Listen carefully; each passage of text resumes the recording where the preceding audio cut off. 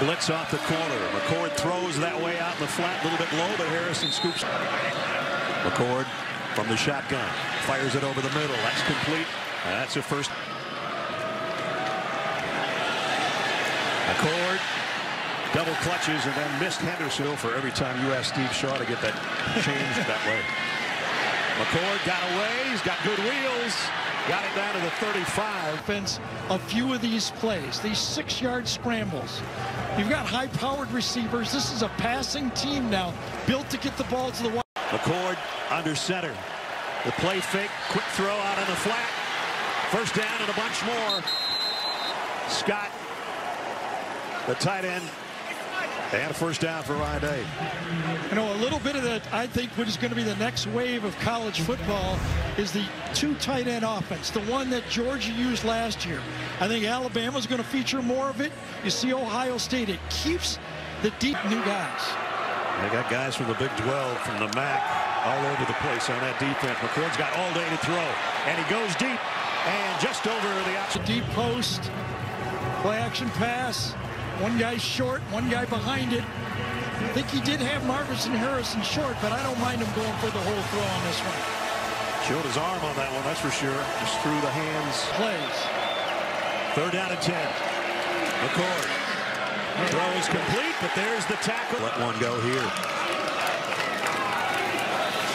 He will, but it's a safe in tight on the right side. McCord over the middle. Abuka trying to avoid. Look at that winning percentage of Ryan Days. Here's a flip. Too big for him, that's for sure. No, not at all. And he rifles one on a slant out to mid. They might have more fans here than the Hoosiers do. I don't know. McCord, this time they rattle him a little bit. He throws out. Ohio State.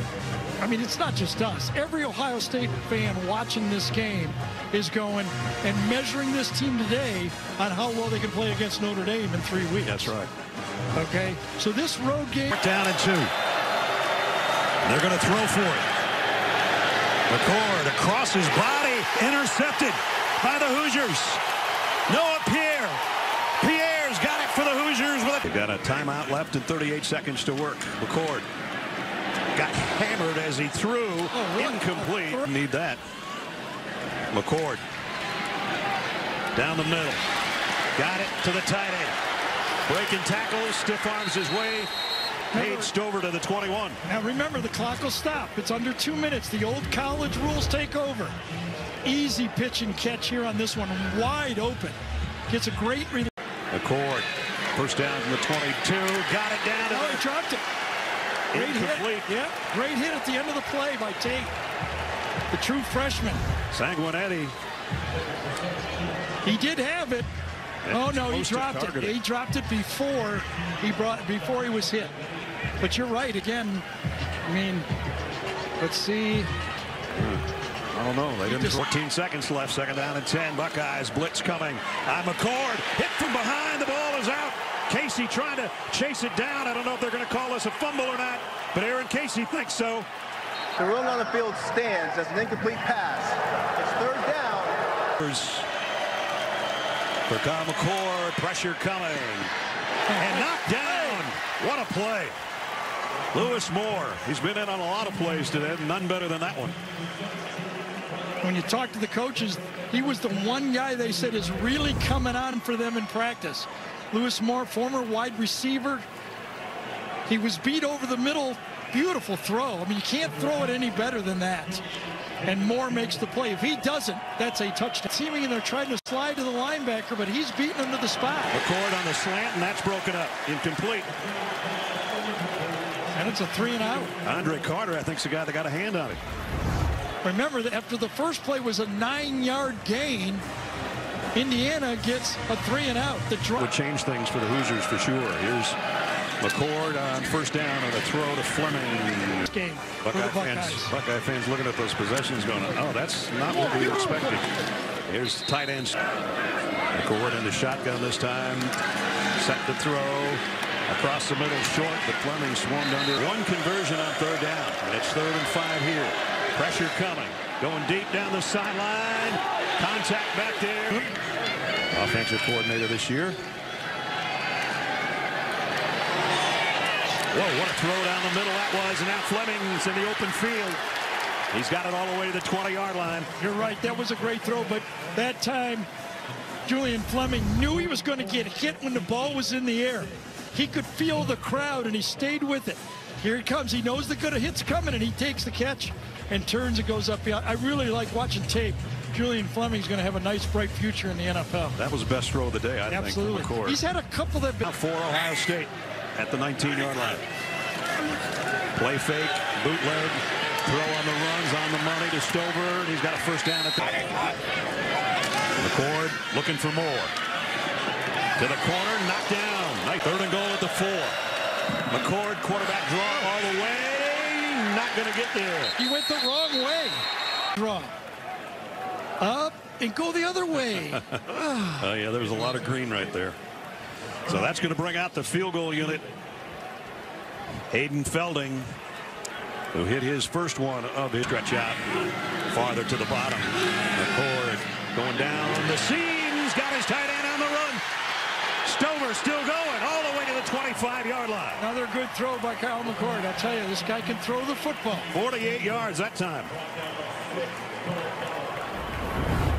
Again, in my opinion, college football, with the receivers they have, right down the middle. That's very similar to that play against Georgia when Xavier Johnson took that one down the middle. Remember, for the touchdown against the middle linebacker? This throw is a beauty right to Stover. 49. McCord, pressure coming from the backside. He comes the other way. And there's Marvin Harrison. Touchdown, Ohio State. And one of the officials doesn't have his hat on either.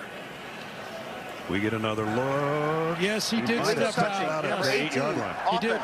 Stepped out of bounds on the cord. Came back in as the first touch to pass. Phillies a loss of down the previous spot. 2nd down.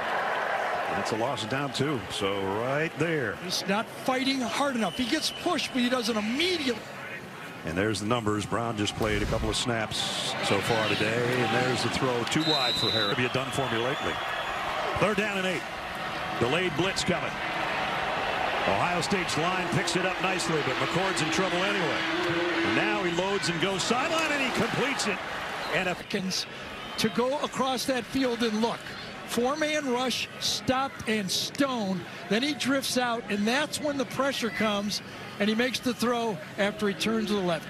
Good execution by the quarterback to find his running back for the first down. And a pickup of 12 down to 8.5. McCord, quick throw out in the flat, complete, another first down, and then some. Home games, only 6 this season. It's a big difference. Big difference. That is late throw, but complete. Quick play fake down to the end zone, a little too far for Stover. McCord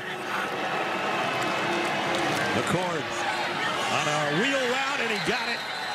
A first down to Williams. Beautiful touch. Mayan Williams coming out of the backfield. We talked about how he breaks tackles, but this time a little wheel route. Try to pick, but there's nobody to pick on the play because it's a kind of a zone blitz, and he just takes him right off the, beats him right off the bat. Got a 12-yard gain on a 4th and 9, and not only that, a 1st and goal. Throw to the corner, broken up, intended for Harrison. Yep. This time he's matched up against the #1 receiver, everybody believes, that's going to be in the NFL draft. And empty the backfield. McCord right down the middle, almost intercepted by